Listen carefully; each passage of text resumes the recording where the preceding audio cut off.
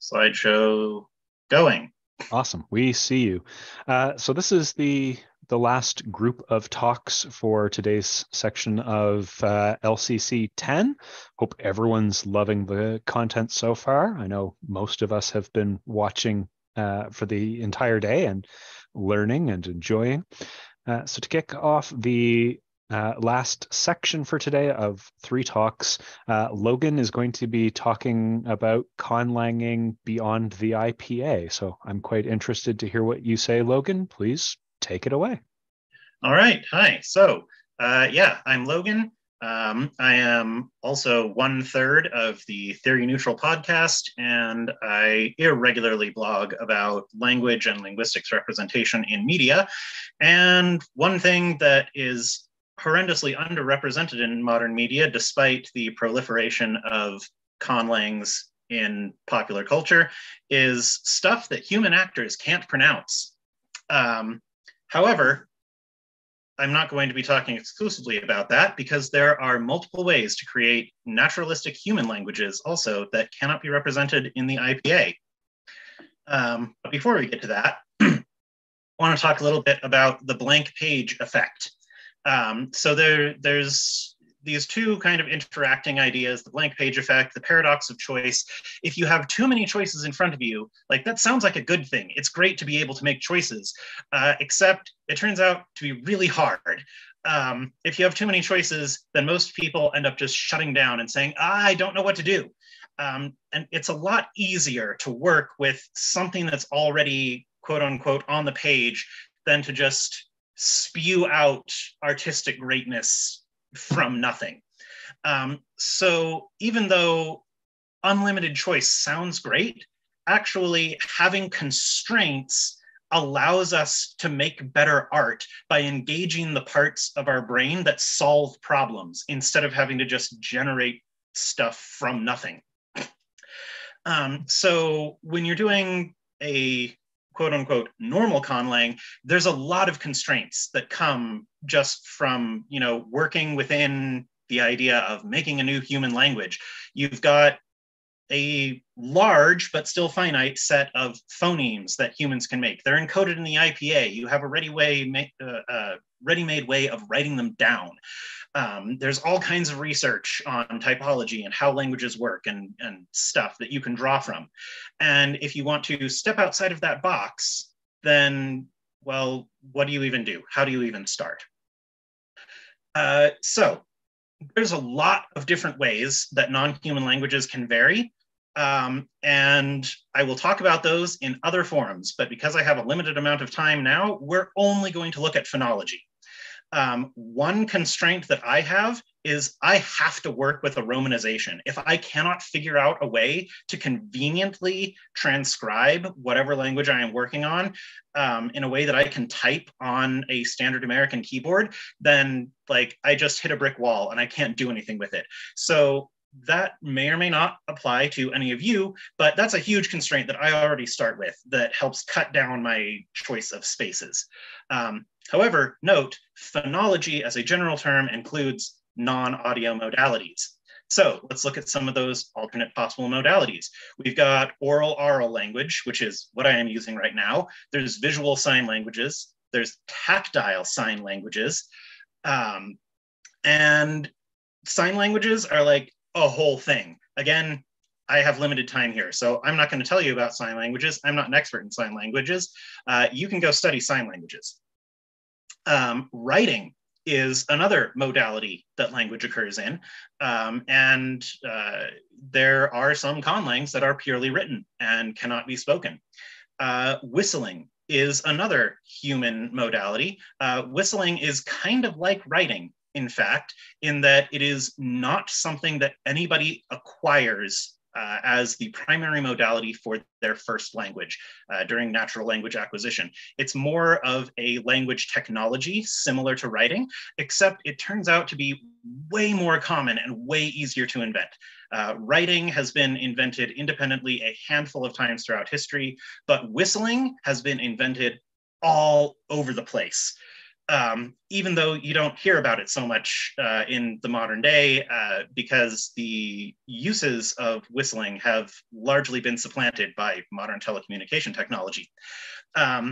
So there's a whole typology of how whistling registers interact with the normal mode languages that they are associated with.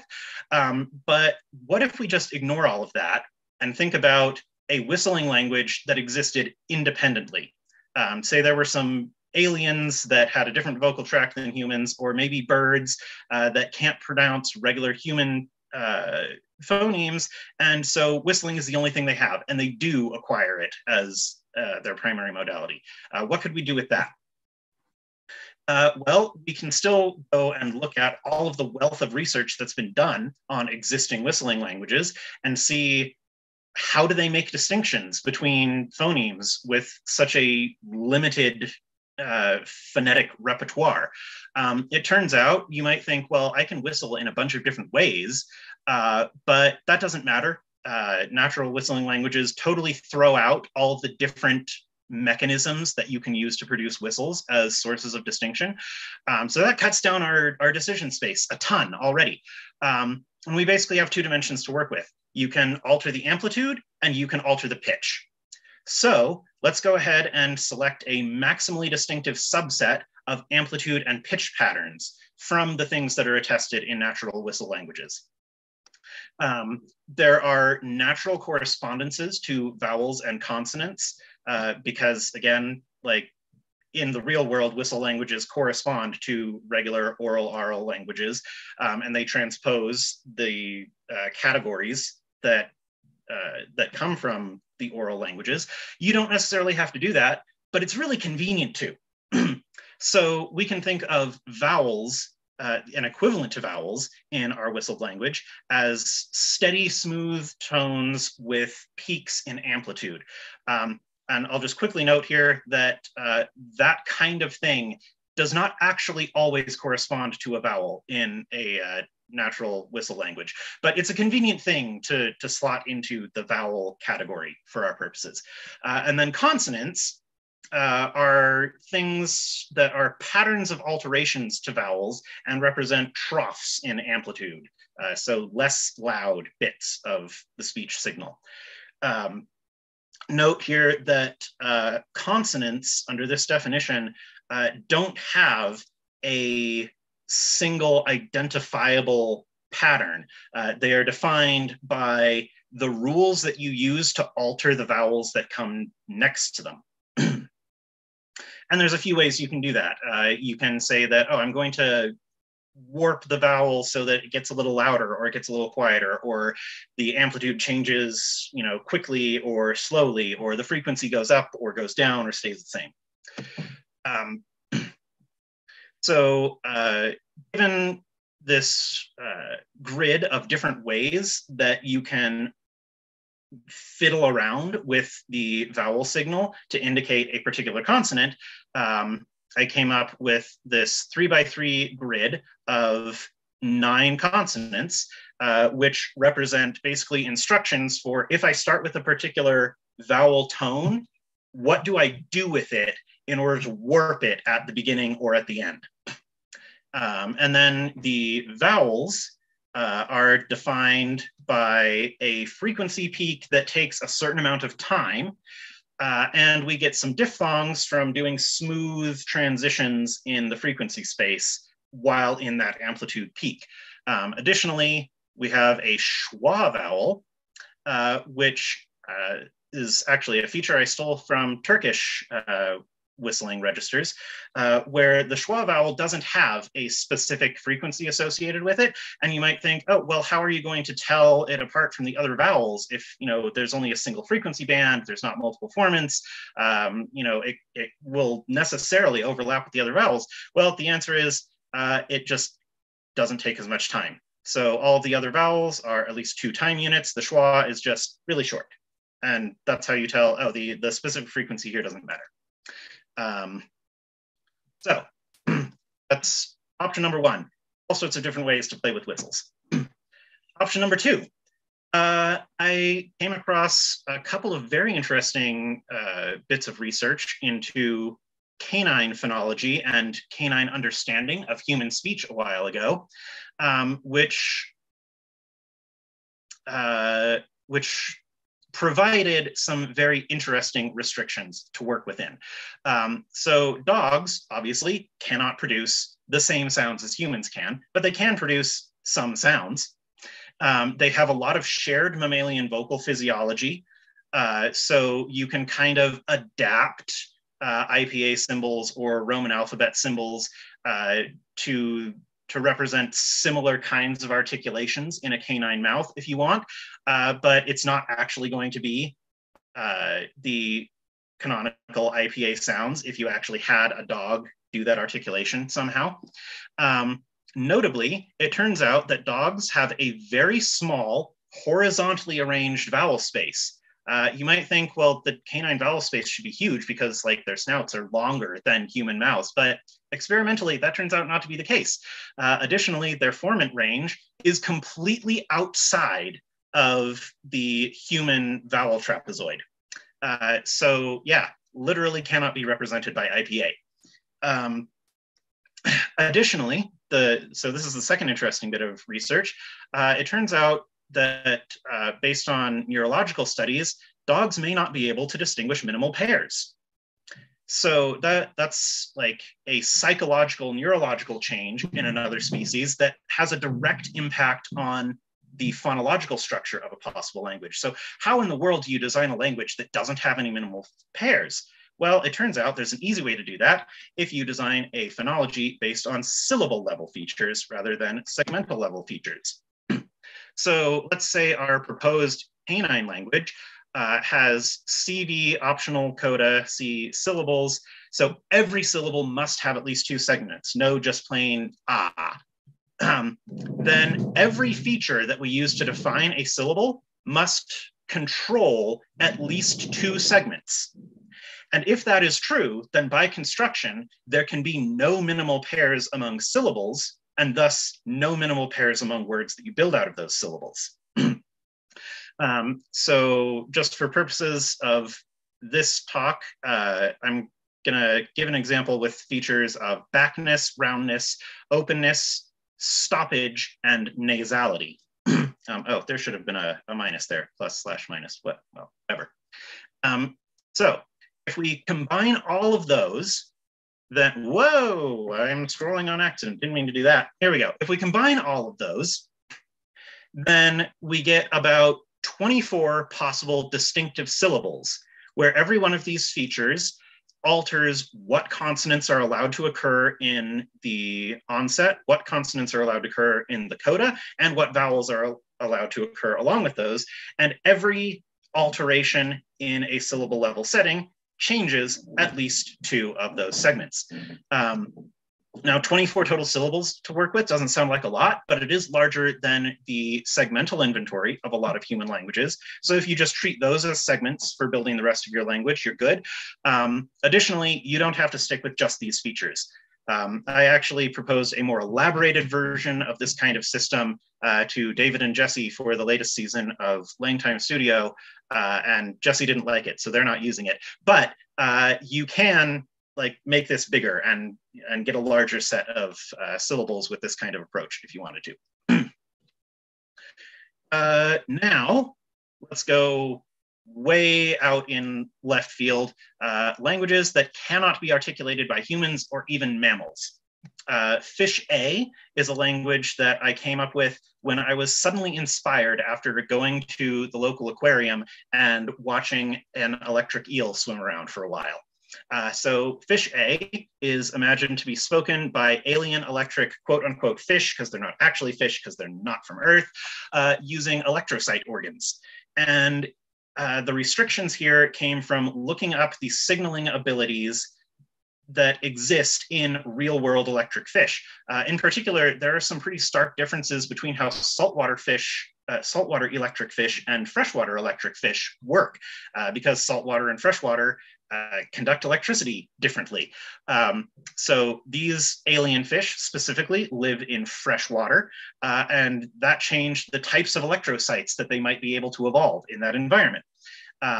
So I ended up settling on having three signal channels, two of which are indistinguishable from each other because they've got two sets of electrocyte organs that produce the same kinds of waveforms, and a third one that produces a different waveform shape.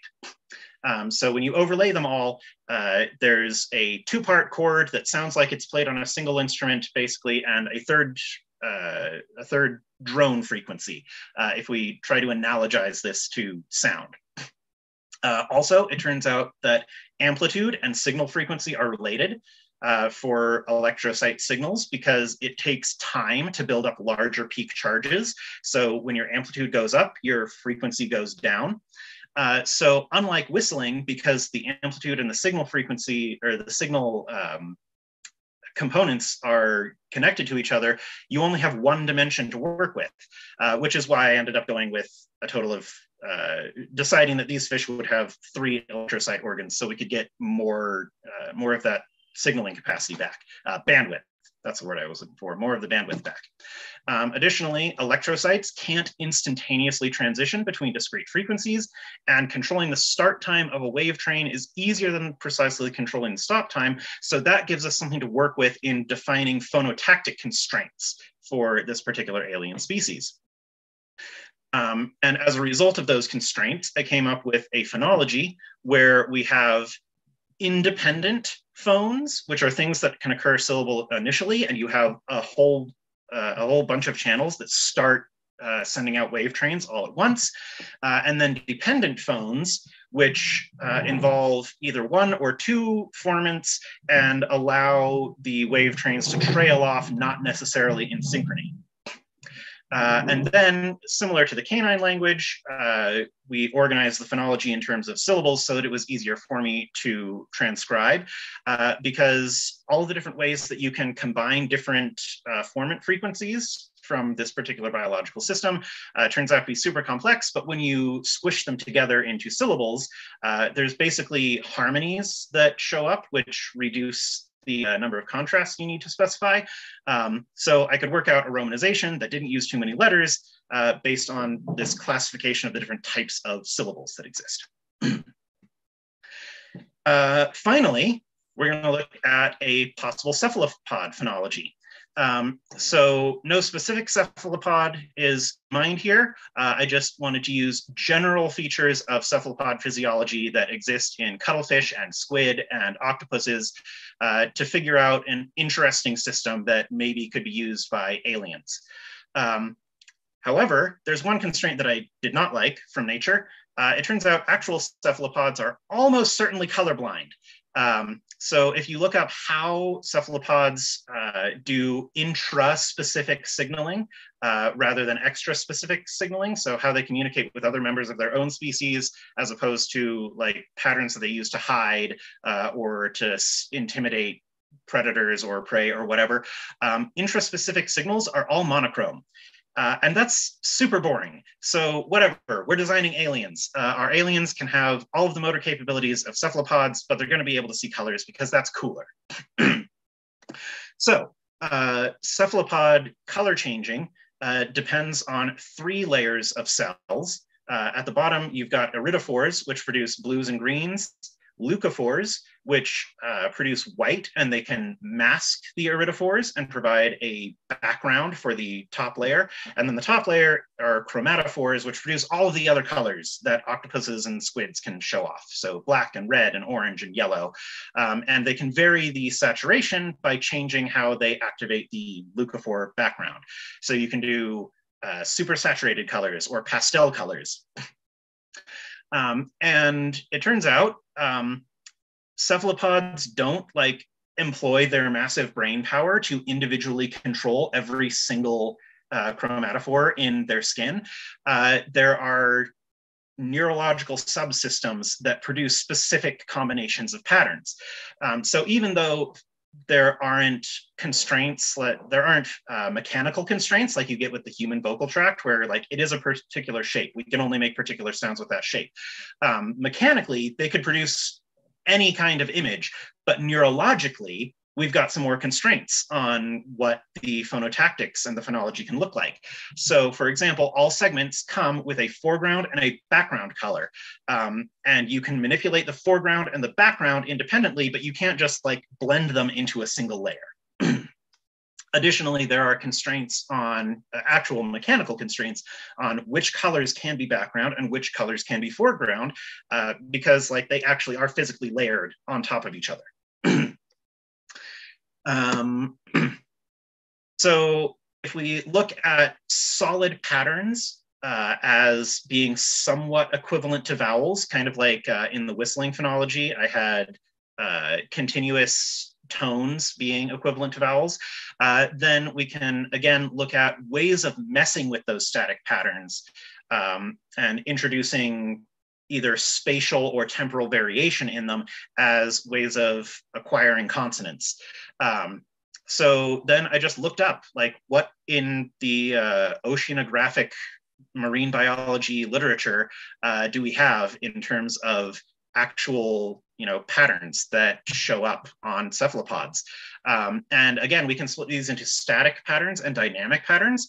So we've got alterations over space and alterations over time, which means this doesn't actually map really cleanly onto like the human language idea of consonants. There's two totally different categories of like temporal consonants and spatial consonants. And for romanization purposes, like maybe we could do onset versus coda. The actual romanization I came up with this is super complicated, so I'm not going to show it to you because that doesn't matter. But the key idea is there are neurologically derived constraints on which static patterns can pair with which dynamic patterns, on which combinations of patterns can actually form phones, as I talked about on the last slide. And it might actually be more sensible to make analogies with sign language phonology because, as I said earlier, sign languages are like a whole thing that also cannot be written in IPA. I probably just talked way too fast, so I sincerely apologize to the captioner, but that's what happens when I am working with constrained time.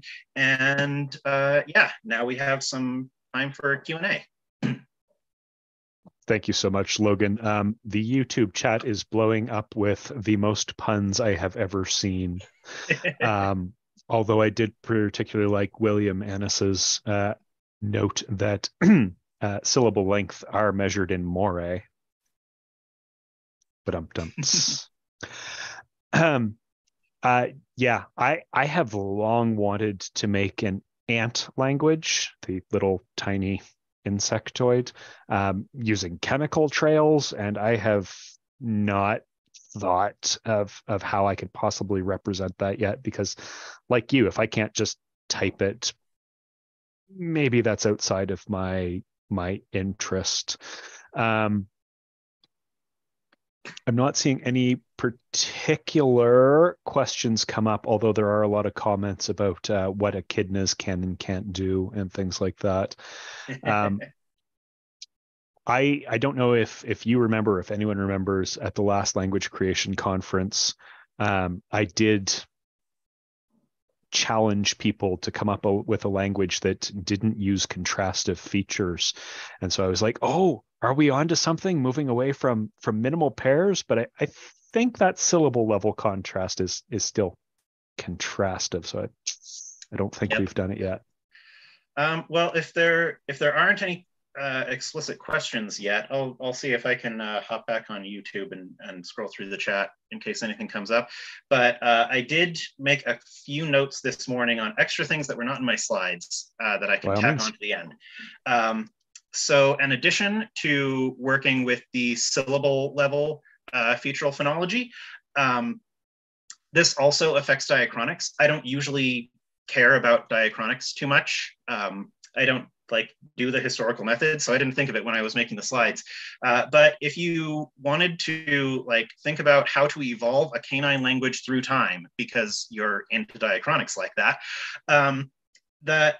that psychological limitation has direct implications for how sound change can work over time. Because if you change only one segment at a time, it's going to cause a lot more mergers than you would think if you were, working from a human point of view.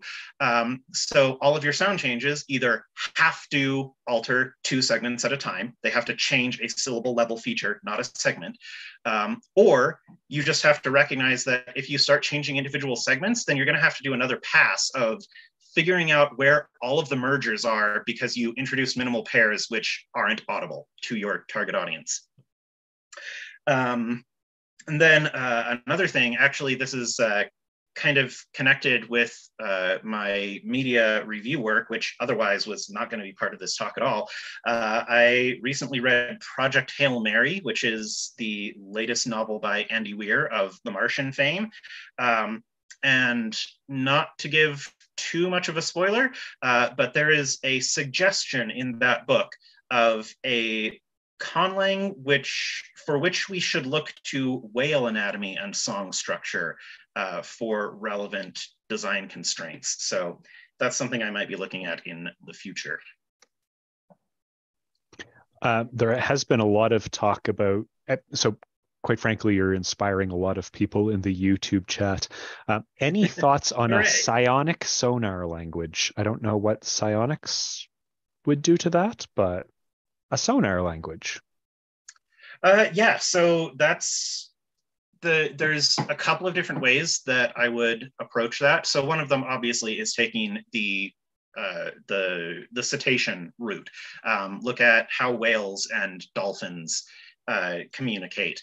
And that would be largely constrained by the anatomy that they use to produce sounds, much like humans are.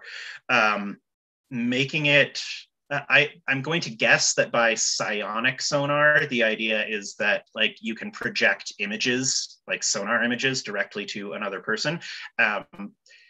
If that were possible, I don't really feel like that would be an interesting conlanging experiment because it kind of just bypasses language entirely.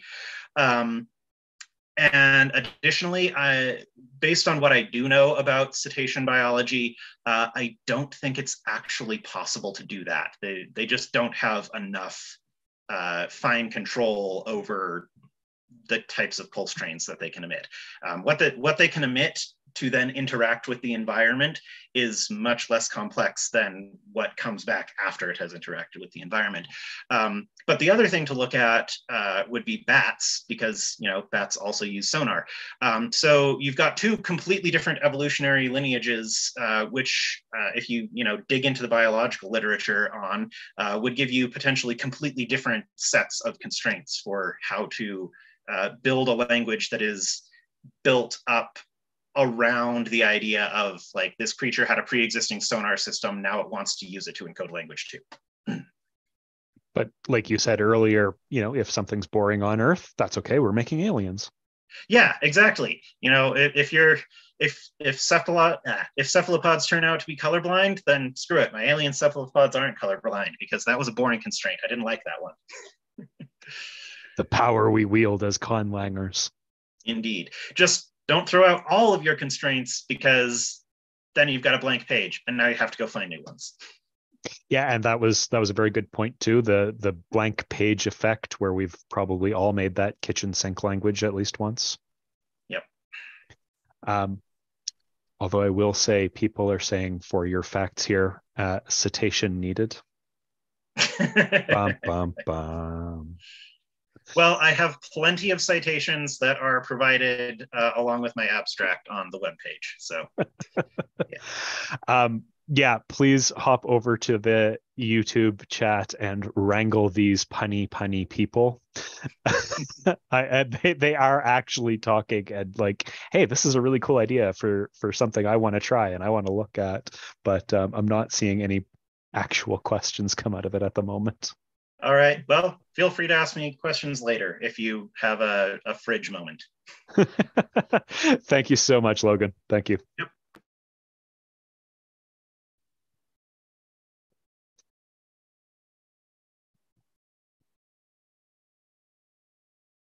And to Sai's comment in the chat, citation needed. That was painful. That wasn't me. That's just me reading the YouTube chat. Next up, we're going to have Benjamin Fox.